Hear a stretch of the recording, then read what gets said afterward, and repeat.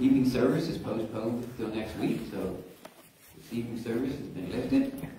And don't forget, that looks good, doesn't it? Donut Sundays next week. I always look forward to Donut Sundays. Any other announcements? Ladies' luncheon is December 12th at Fox's 11 o'clock. Let me know if you're able to be there. The Journey to Bethlehem is going on now at Plum Church from 6 to 8 tonight. It doesn't take 2 hours. That's kind of confusing. That's when you can go in between that time frame, but it's like a 20 to 30 minute tour through the different stages of, like, Mary, when she gets the announcement by the angel, they act it out, and the prophets read the prophecy. So if you haven't been there, we went last night for the first time. I've never been there. They've done it for 7 or 8 years at least. But it's just up at the Purchase Line United Methodist Church right now. Yeah, that's why I said, I don't know if everybody knows what that means or not.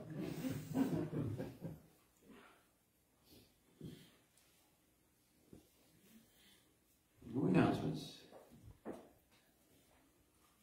Real quick, everyone's mailboxes are getting filled with Christmas cards, so please, make sure you take your envelope or everything out of your mailboxes, and if someone's not here and you maybe will be seeing them, we'd be appreciative if you would maybe drop off their card. You have mailboxes. And everybody should have a mailbox. So you don't have a mailbox? See that lady right there. Announcements. Mike and Cindy, they're going to assist us this morning with the lighting of the Advent candle.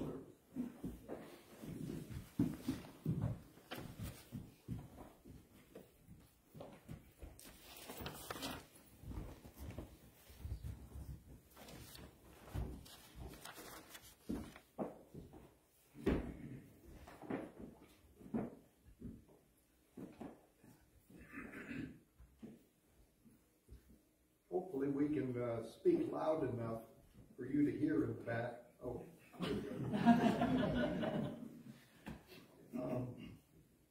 Today we're going to light the second candle during Advent.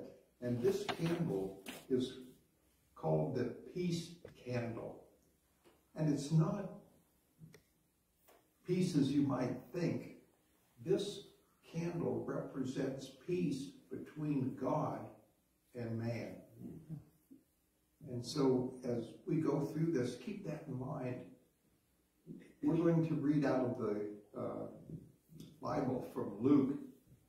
One of my favorite passages. Luke was able to capture things that most other writers left out. He was an amazing evangelist and reporter. Cindy's going to read the scriptures, and then I'll comment in the beginning and after each of those scriptures. And in the same region there were some shepherds staying out in the fields and keeping watch over their flock by night.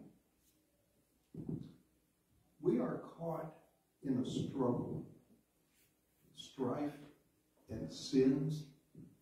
Jesus doesn't come to smooth over our conflicts, nor does he come with armed might to force us to lay down our arms.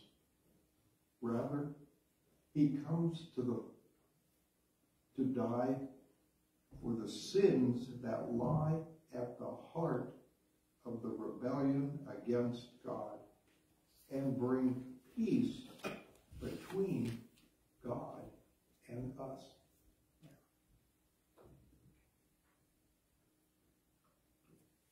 God chose to start that grand transformation by delivering the message to some poor shepherds out in the pasture.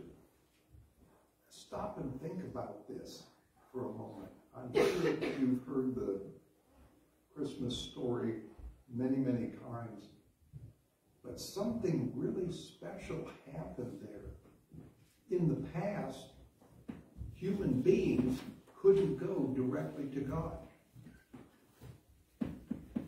They had to go through another human being to get to God. And this change took place when Jesus Christ came to earth.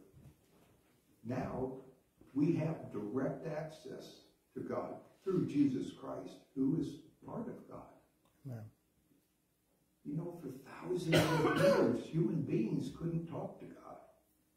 And that was an amazing transformation.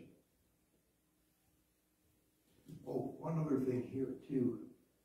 You'll notice when God decided to deliver this amazing transition, who did he go to first? Shepherds, the lowest people in the caste, who spent their nights out in the fields with animals. And they were the first ones who heard about this huge transformation that was going to take place.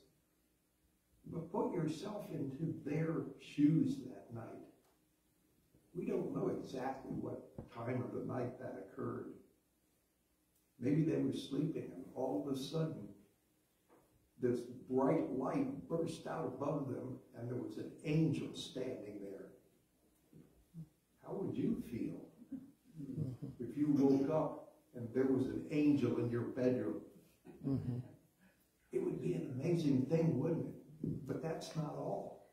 All of a sudden, light was everywhere.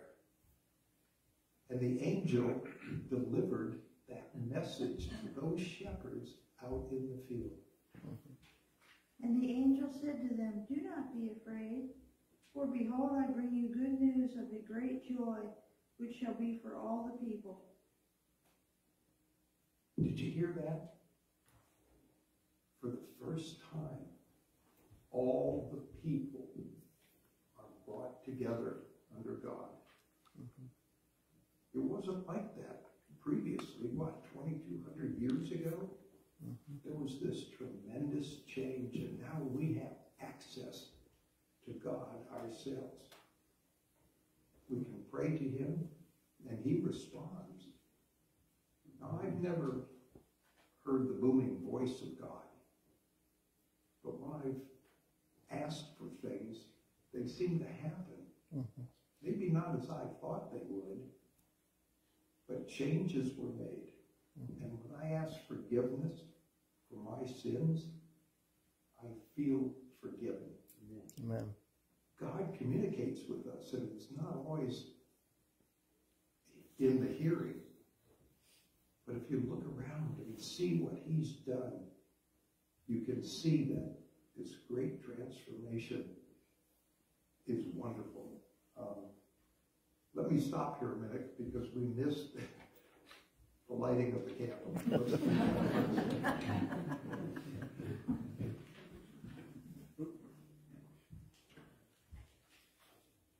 Luke's capture of this information It's so exciting. I miss this one. There we go. Okay, is that better? Where were we? For today in the city of David there has been born for you a Savior, who is Christ the Lord. And this will be a sign for you. You will find a baby wrapped in cloths and lying in a manger.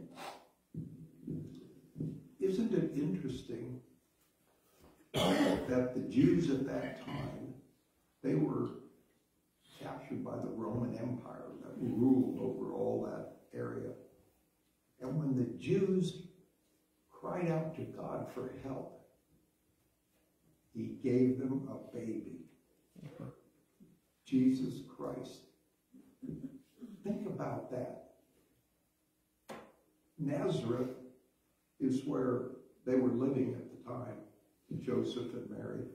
They had to go all the way to Bethlehem, where Joseph was born, to sign up in the census that Caesar Augustus wanted done, so that he knew all of the people he had captured in the world. And it was about 70 miles from Nazareth to Bethlehem. And Mary was pregnant and far along in the pregnancy. And most of the pictures that I've seen show her riding on a donkey. So she may have walked some, rode the donkey some. I don't know about that. But here she is in the final days of her pregnancy, and she has to get somehow from Nazareth to Bethlehem with Joseph. And we don't know exactly how long after they got to Bethlehem that Christ was born. But that must have been an arduous trip for Mary. And yet, Luke doesn't capture any complaint or anything. It was an amazing journey because God wanted to bring peace between you and I and him. And suddenly there appeared with the angel a multitude of the heavenly host, praising God and saying, Glory to God in the highest, and on earth peace, among men with whom he is pleased. We have permission now to communicate directly with God. Do you do that? I was sitting in Sunday school, and from what I heard, it seems to me a lot of people are paying attention to that communication with God. And that's a good thing. We are brothers and sisters together. Amen. And we can communicate with God and pray for one another. Mm-hmm. That's an amazing event that took place 2,200 years ago.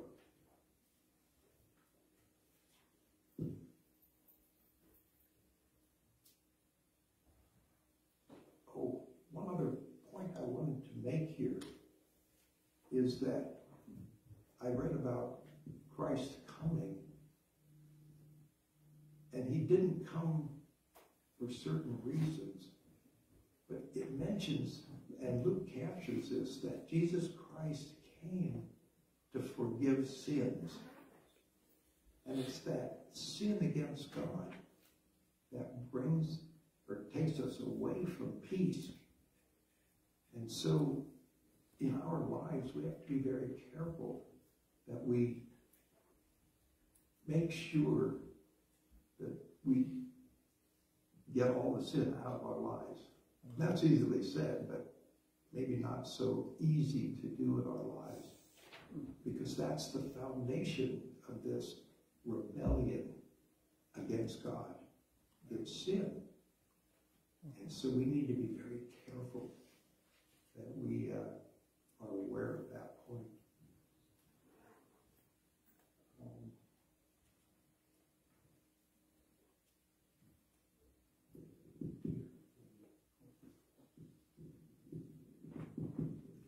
I was was talking a little bit earlier about the man that's going to speak to us this morning, and he made this amazing comment, you know, that he had to be very careful not to run over, you know, that he tends to try to deliver more than he can. Well, I'm going to try not to go too much further. Let's stand and pray to this great God that we worship. Father, forgive us our sins and lead us not into temptation, but deliver us from our sins. Empower us to search out your great love for all people and witness the saving grace of serving you. We rejoice in your open communication and the gift of a Savior to help us please you and obey your commandments. And we pray this in the name of Jesus Christ. Amen.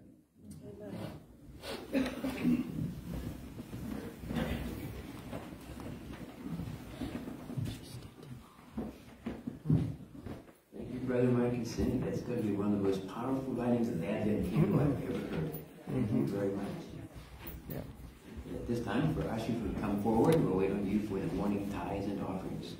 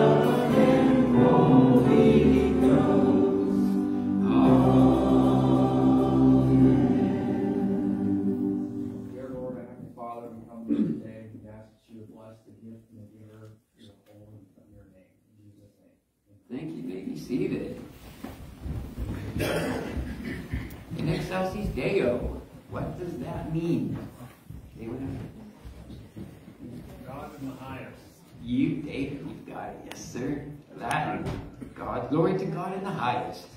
He's with it today. Thank you, David. Stand. Don't remain seated for this one. We've been up and down enough already. You'll see there's variations, congregation, ladies, men. Take your turn. So pay attention.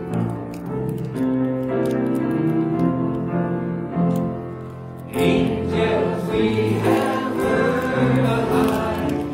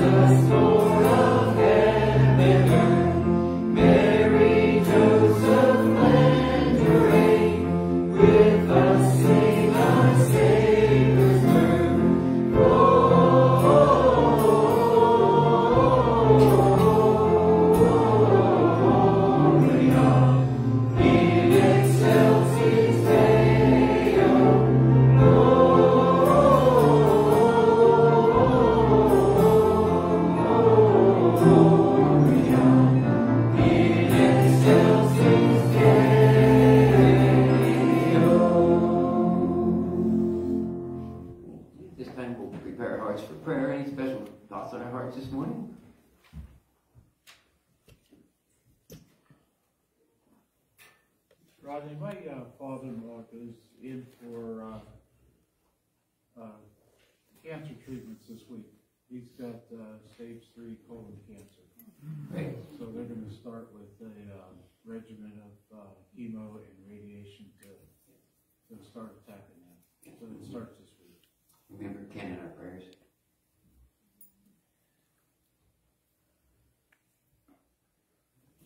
Thank you for the prayers for Remington.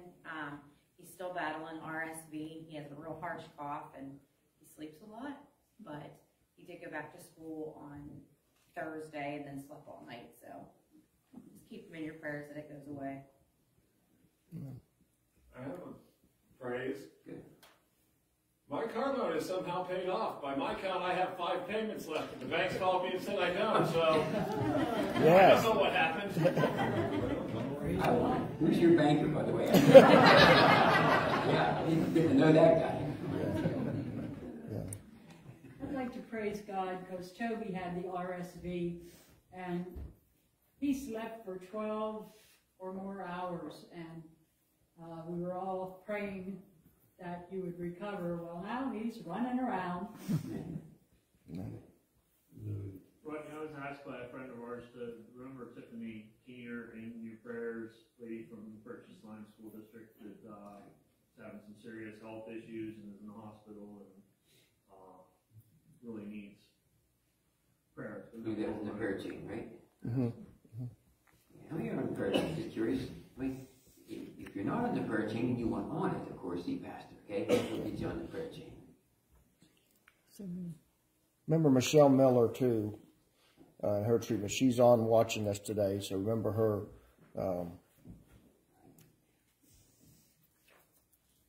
Rodney, if you guys would remember the Tea Garden family, it's my sister's, actually her 2 boys and daughter.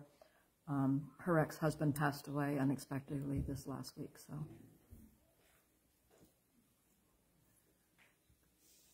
I'd also like to ask prayer for myself. Please pray for my back and some of my joints. I'm not sure what's going on. I've been doctored with it, but I have a lot of pain, so I appreciate any prayers you can offer up for that. Back pain, there's no fun. I just sort of went through a week of that for myself, and God's taken care of it here recently. I'm doing better. And I'd like to thank the Lord for the healing of the carcinoma. The dermatologist said this week it's A-okay. Amen. Healing.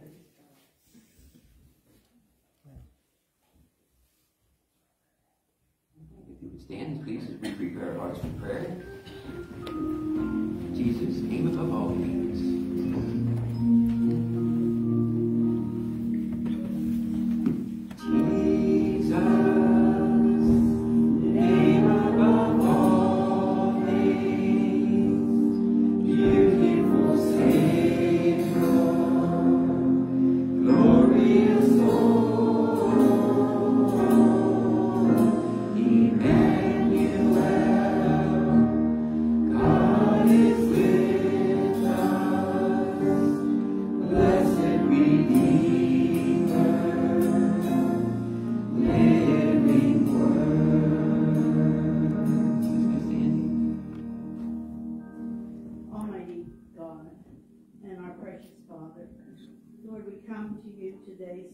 Grateful and with such humble hearts. Lord, we cannot express the gratitude we have for the peace you have given us, Father, for the great sacrifice of your Son that was made that we might have that peace. And Lord, as we go into this time of the year, help us to show the joy that we have, because we know we have peace with you, Lord, and that we know you have brought us a salvation that only your Son's life and death could give us. Lord, we're just in such awe of your wonderful plan and the plan you have for our eternal salvation. Lord, and we're so grateful for the gift of an Emmanuel. Not a God came or showed up, but a God with us here today. In our darkest times, and Lord, in our greatest joy, you promised that your Spirit dwells with us. And Lord, for that we are so grateful. Father, we think of those that through this week may have had great loss. And Lord, we just ask that you would wrap your comforting feathers around them, Lord, just as you promised within the scriptures. Father, we think of those that are suffering from pain. Father, whether it be rare, a physical type of pain, or Father, a pain within our broken hearts for some situation that is going on in our life. And Lord, we would just ask your touch on each and every one of those. Father, we gratefully acknowledge the healings that we have experienced, Father, and we would ask for your continued touch on Michelle, on this other young woman whose name you know, Tiffany. Father, we're just grateful that you do know them, and you are there with them. They're Emmanuel. They're God in this instance and in these problems that they are facing with their health. Father, for those that are going through cancer treatments, and Lord, we know there are so many. Father, we would just ask that you would walk through this time with them, Father, and give them a healing touch that can only come through you, whether the doctors serve them or not, that your healing is complete, Father, and it gives them the peace that we talked about and the joy that comes with this season. Father, we're so grateful for your love. We are eternally grateful for your love, and we just ask that through this season, you help us to show our gratitude and our love in such a way that others experience it and are drawn close to you. And we ask this all in the name of your Son and our Savior, Jesus Christ. Amen. Thank you. You may be seated. Thank you, Sister Sandy. And, Sister Sandy mentioned in her prayer about God's love. And our special speaker today requested this special song. And I said to the ladies, we know this song, but we probably haven't sung it for 30 years. So, but I think it'll come back to you real quick. And it's about God's love.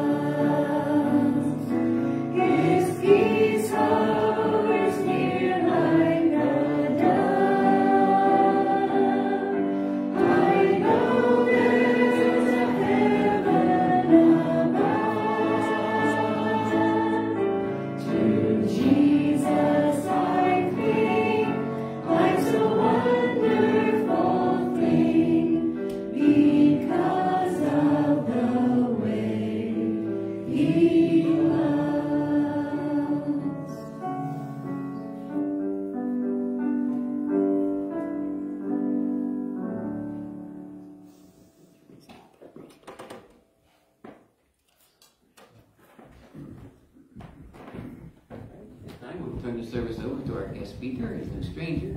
Ken, take it away.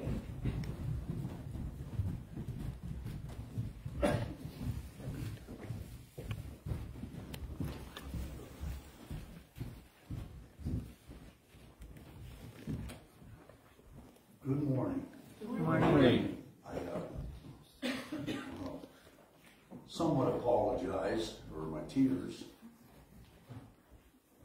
I think as I get older, as part of it, and the silver cord has been loosed, my heart becomes more tender, and especially with music. But that's just part of it. When I was here last, 4 weeks ago, number one, our pastor preached an excellent message on the deity of Christ, on the divinity of Christ Jesus our Lord. And I had left and went straight to Altoona. I'm going to try to get a little bit of this in because I got a lot to say this morning. We had prayed for John Leitner. And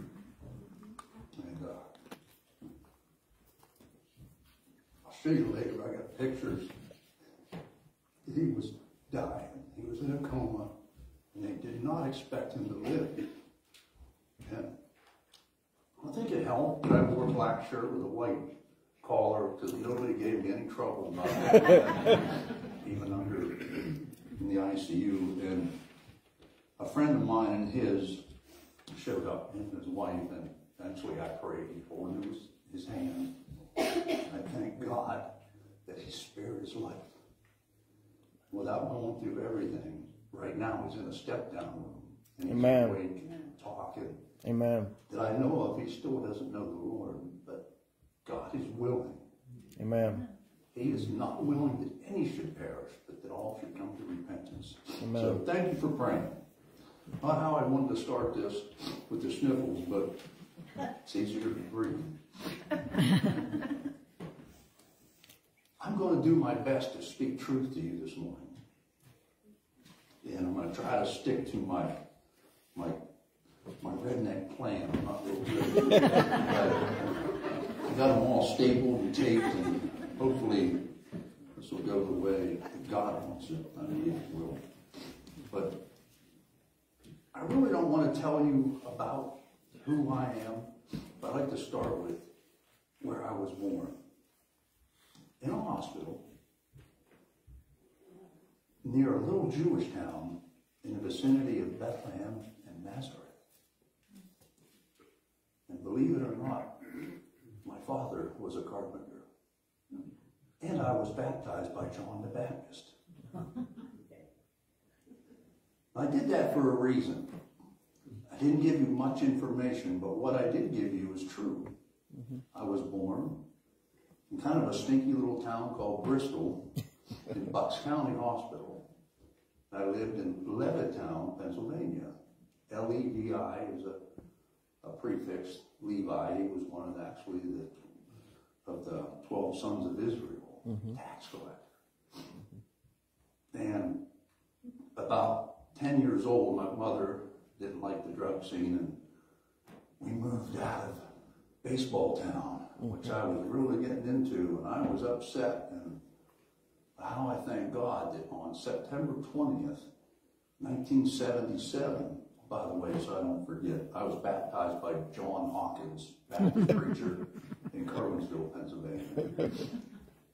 But I said that to say this. A wise man named Solomon said, and he put it down in the Proverbs, get all the facts of a matter before you make a decision. So try not to jump ahead of me and listen to what God has to say through his word and make your decision at the end. But on September 20th, 1977, at Mount Carmel Church, which is now burnt down just outside of McGee's Mills, there was a missionary, a chalk artist missionary to the Merchant Seaman. And he drew, I was just about 14 years old, he drew a chalk artist drawing of a black ship on the ocean, and this anchor chain that came out and went down the water and came up on a lighthouse island. But instead of a lighthouse, he drew a picture of a Bible. And as a young person, I was still attracted to color. And at that point in my life, I thought, because Jesus died on the cross, everyone was going to heaven. And for the first time, I understood my sin. I was actually starting to get drunk with my brothers in the basement when my parents were gone, and some other things, and it was a critical time. And the evangelist preached a message as he drew this, and after the service, he came up to me and probably saw "lost" written all over my face, because I was. He said, "Would you like to be saved?" I said, "Yes."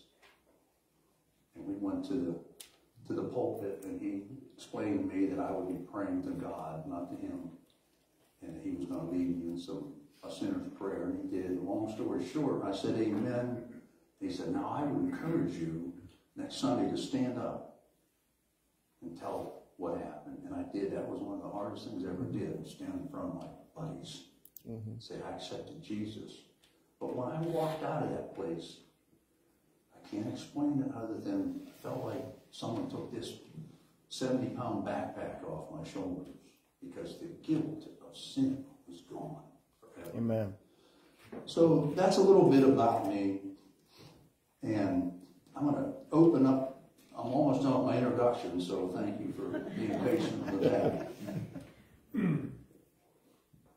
I was really grateful to be here in Sunday school this morning and hear the people speak about they really believe in hell and technology and whatnot. But this culture shock that we do live in our society, I heard a story one time, and it was about a city slicker from New York City who wanted to go up to upstate New York when he retired. He lived in the city his whole life, never been out.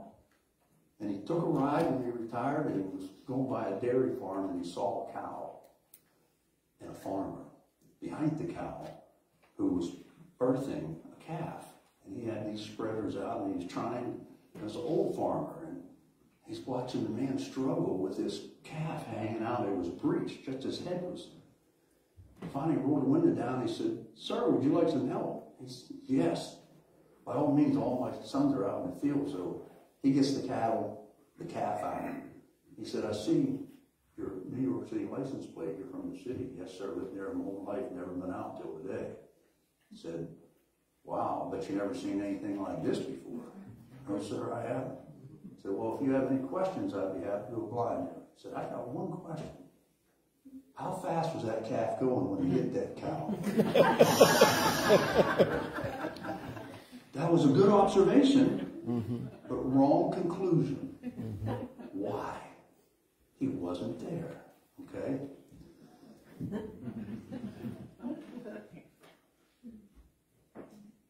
It took about 1,500 years and around 40 men to write this.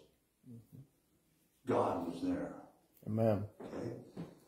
In the beginning, God created the heaven and the earth. The earth was without form, void, and darkness was on the face of the deep. And the Spirit of God hovered over the waters, and he said, "Let there be light," and there was light. That was the spoken word. We eventually came Jesus, the only begotten Son of God. And it is written, "In the beginning was the Word, and the Word was with God, and the Word was God. And all things were made through him, and without him nothing was made that was made. He was in the beginning with God." If you fast forward a little bit forward, it says, "And the Word became flesh and dwelt among us. And we beheld his glory, the glory as of the only begotten of the Father, full of grace and truth." That is the living Word, Jesus. Wasn't long after that, God gave his Holy Spirit at Pentecost. That is the Spirit of the Word.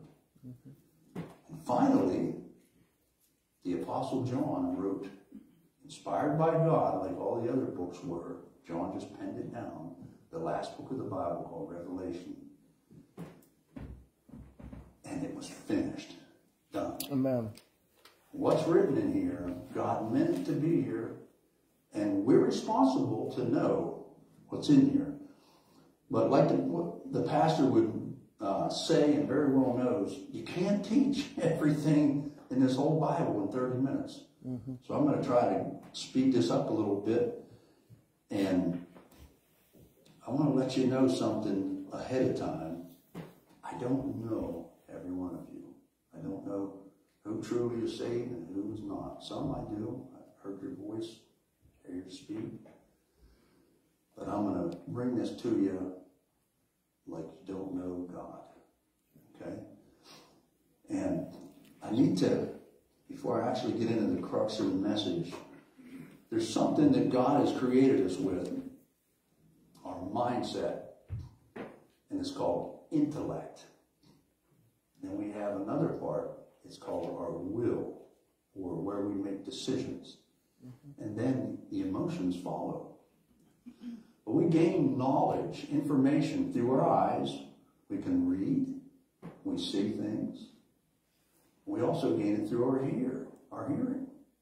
We can hear the Word of God spoken, read, or whatever information. We even can, with our eyes closed, we can feel and touch. Well, this is how we gain information. That's our intellect. What I want to focus on this morning is our will. And this message is as much, if not more, for me than it is for any of you. But our will is where we take that knowledge and we decide. Sometimes it's very quick. I just snap my fingers. I planned that in my mind. But sometimes it takes a long time, and should. But it's where we make our decisions, and it's where our desire is. Okay? So keep that in mind. But if you have your Bibles, I want you to open up to Matthew, book of Matthew. And I'm waiting on see how many people will turn. Some people will turn. Matthew chapter 7.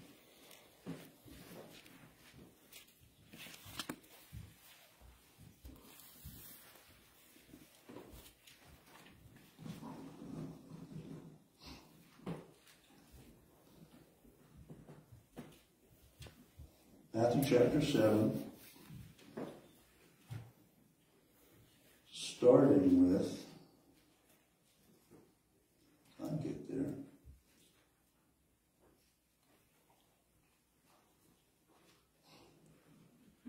verse 13 and 14, and then 21 and 23.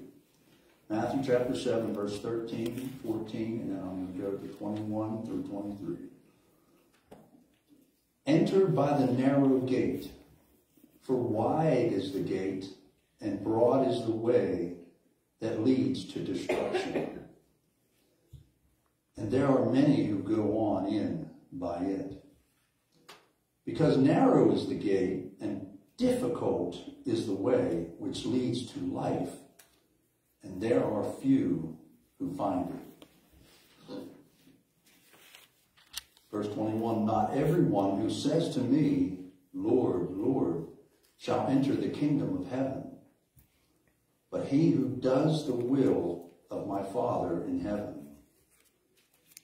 Many will say to me in that day, Lord, Lord, have we not prophesied in your name, cast out demons in your name, and done many wonders in your name? And then I will declare to them, I never knew you. Depart from me, you who practice lawlessness. You who practice lawlessness. I want to define that a little bit before I go on. When I was 7, 8, 9, 10 years old, I was part of a little league team in Levittown, Pennsylvania. And my dad really wanted me to do well. I remember Levittown won the Little League World Series 2 years before I was born. And he saw that I practiced. He got me a pitching machine and all these things, and the coaches did. But we repetitively learned to hit the ball and throw the ball and catch the ball over and over and over. This is what God's talking about. Practicing sin. We all sin. We're all sinners. But hopefully yours isn't a lifestyle. If you get up in the morning and just, well, what am I going to do? Whatever I feel like, and it goes on in a sinful way, you need to really pay attention. But anyway, if you also would turn to Jonah, the book of Jonah. And while you're turning, I'm going to let you know, in the Bible, 110 times about is the word, or formally the word, repent. Repent, repentance, repenting. We're not going to go to all 110 verses. We're going to go to three of the men, and that would be Jonah and John the Baptist and Jesus. That's easy to remember. They all three start with a J. But Jonah, I'm going to read the first two chapters and fairly fast. And I want you to notice how many times the word down is in this part of the story. Because Jonah was given a message to take to Nineveh. The message was for them to repent, to turn from their wickedness, their evil way. But Jonah hated the Ninevites, and he did not want to go. So the whole book basically is about the message that Jonah was supposed to take. But first he had to deal with his own sin, the sin of hatred, and his own repentance. As I read the book of Jonah, chapter 1 and 2. Now the word of the Lord came to Jonah, the son of Amittai, saying, Arise, go to Nineveh, that great city, and cry out against it, for their wickedness has come up before me. But Jonah arose to flee to Tarshish from the presence of the Lord. He went down to Joppa and found a ship going to Tarshish. So he paid the fare and went down into it to go with them to Tarshish from the presence of the Lord. But the Lord sent out a great wind on the sea, and there was a mighty tempest on the sea, so that the ship was about to be broken up. The mariners were afraid, and every man cried out to his God and threw the cargo that was in the ship into the sea to lighten the load. But Jonah had gone down into the lowest parts of the ship, had laid down and was fast asleep. So the captain came to him and said to him, What do you mean, sleeper? Arise, call on your God. Perhaps your God will consider us that we may not perish. And they said to one another, Come, let us cast lots, that we may know for whose cause this trouble has come upon us. So they cast lots, and the lot fell on Jonah. Then they said to him, Please tell us, for whose cause is this trouble upon us? What is your occupation? And where do you come from? What is your country? And of what people are you? So he said to them, I am a Hebrew, and I fear the Lord, the God of heaven, who made the sea and the dry land. Then the men were exceedingly afraid and said to him, Why have you done this? For the men knew that he fled from the presence of the Lord because he had told them. Then they said to him, What shall we do to you that the sea may be calm for us? For the sea was growing more tempestuous. And he said to them, Pick me up and throw me into the sea. Then the sea will become calm for you. For I know that this great tempest is because of me. Nevertheless, the men rowed hard to return to land, but they could not, for the sea continued to grow more tempestuous against them. Therefore they cried out to the Lord and said, we pray, O Lord, please do not let us perish for this man's life, and do not charge us with innocent blood. For you, O Lord, have done as it pleases you. So they picked up Jonah and threw him into the sea, and the sea ceased from raging.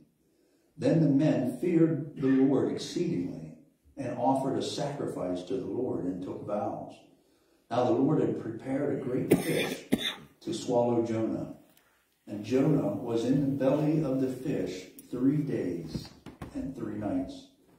Then Jonah prayed to the Lord his God from the fish's belly, and he said, I cried out to the Lord because of my affliction, and he answered me. Out of the belly of Sheol I cried, and you heard my voice. For you cast me into the deep, into the heart of the seas, and the floods surrounded me. All your billows and your waves passed over me. Then I said, I have been cast out of your sight. Yet I will look again toward your holy temple. The waters surrounded me, even to my soul. The deep closed around me. Weeds were wrapped around my head. I went down to the moorings of the mountains. The earth with its bars closed behind me forever. Yet you have brought up my life from the pit, O Lord. I'm going to stop there. Sin is a very detrimental thing. It is a process. If you don't turn from it, and we keep in it, it ends in destruction. In this life, and especially in the next. And I'm going to keep on going here. That's called repentance. Jonah took until he got clear down and hit rock bottom, if you will, until he turned to God and asked forgiveness. Okay? I'm actually going to skip to what Jesus says about repentance. For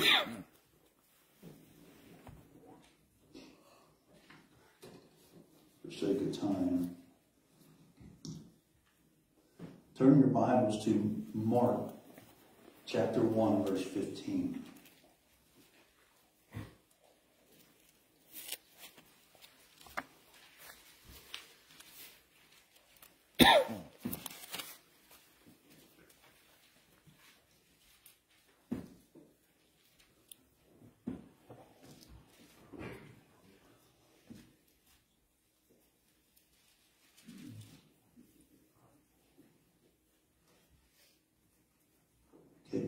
Gospel book of Mark, chapter 1. I'm actually going to start with verse 14.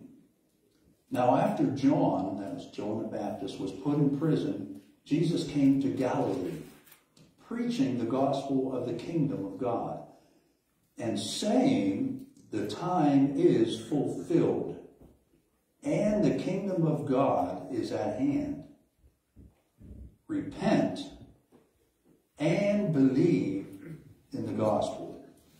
I'm going to stop there for just a little bit.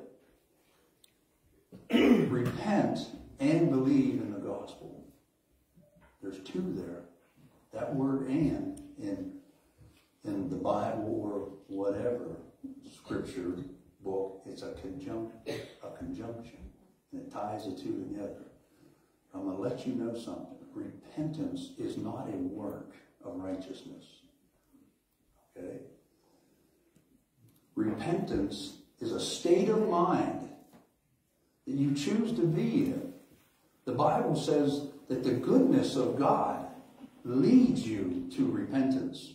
Okay? It leads you there. And remember the verse, God is not willing that any should perish, but that all should come to repentance. So what is it? It's not a work of righteousness. It's an understanding, repentance towards God. It's an understanding that I have sinned and that God is not. That my sin is going to lead me to a place called hell that God created Not for you, not for me, but for Lucifer and his fallen angels that he threw out of heaven, because Lucifer wanted God's job, but the job was not available. But Lucifer was thrown out and deceived Eve, but Adam sinned. Okay? And because of Adam's sin, all humanity has been infected with it. We're born into it. Okay? Repentance is understanding how good God is. God brought the fish along. You could say, well, how good is that? The guy almost drowned. Well, he would have drowned without the fish. Okay? There's a scripture that comes to my mind, and I know I need to just get it out before I forget. The Jewish people were always seeking a sign. And one day, Jesus said, no sign will be given to this wicked generation except the sign of Jonah. As Jonah was 3 days in the belly of the great fish, so must the Son of Man be 3 days in the belly of the earth. Amen. How I thank God for the knowledge of our Savior. And I'm just going to get right to the end here, because I know it's been a good service, a long service. I appreciated Mike and his witness there and the reading of the scripture and the story. So I'm going to give one last little, this is called a scenario. This is not easy for me. I enjoy Christmas. I can't wait till all the gifts are bought. That's seems to be the toughest part for me, finding time and enjoying, celebrating our Savior coming to earth. Amen. But as a truck driver, I've been driving trucks most of my life. Somewhere over 2 million miles I have in a commercial vehicle. I don't even like to go backwards and think of all these places that I've been, like New York City, Philadelphia, Chicago, just not too long ago, for 4 years. But imagine we're all going on a shopping trip down to the mall. And we're going out the interstate.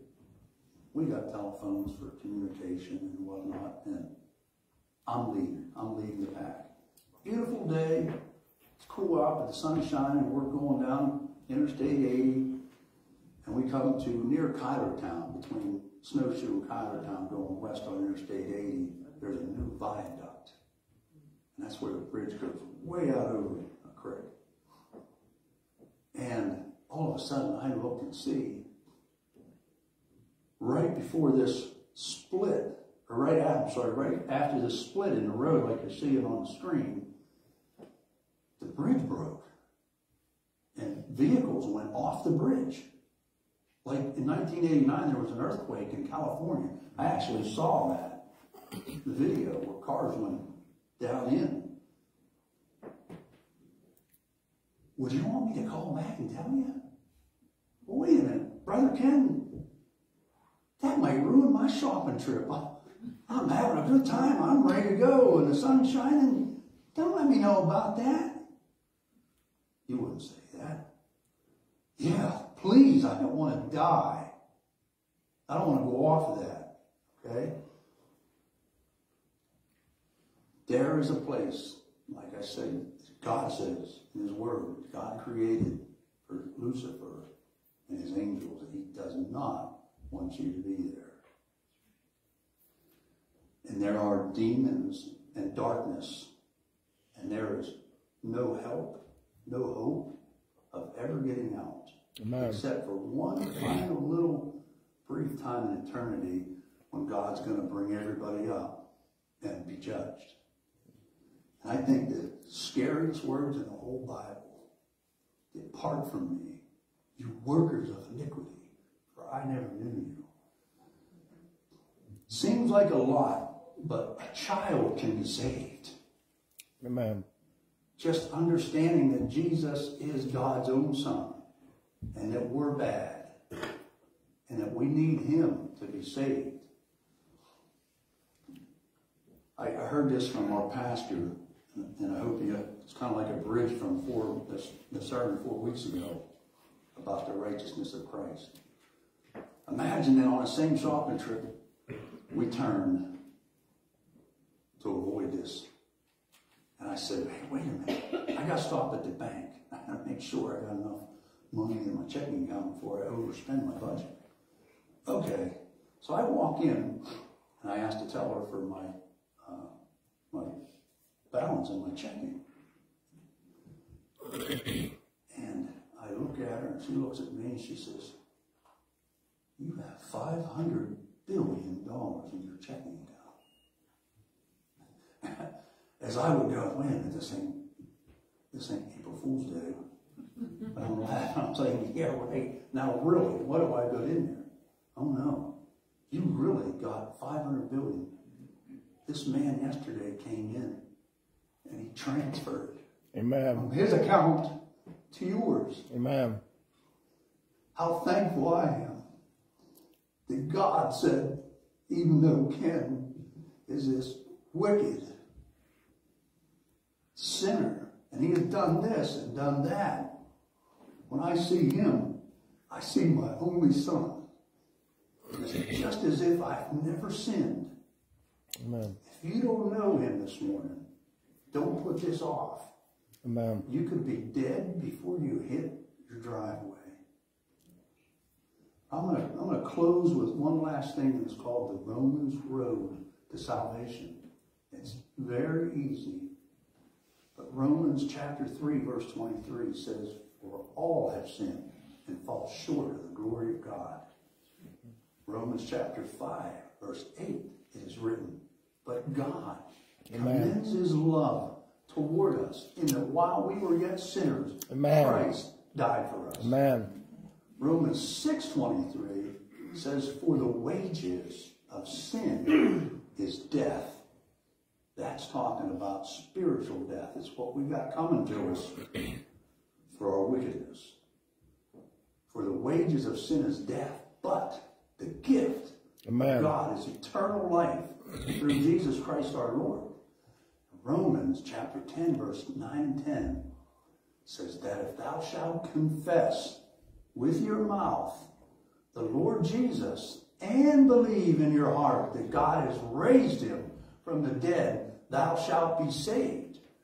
For with the heart a man believes unto righteousness, but with the mouth confession is made unto salvation. I pray that every one of you are saved this morning. But you could be sitting in a pew that you've been warming for 50 years. Amen.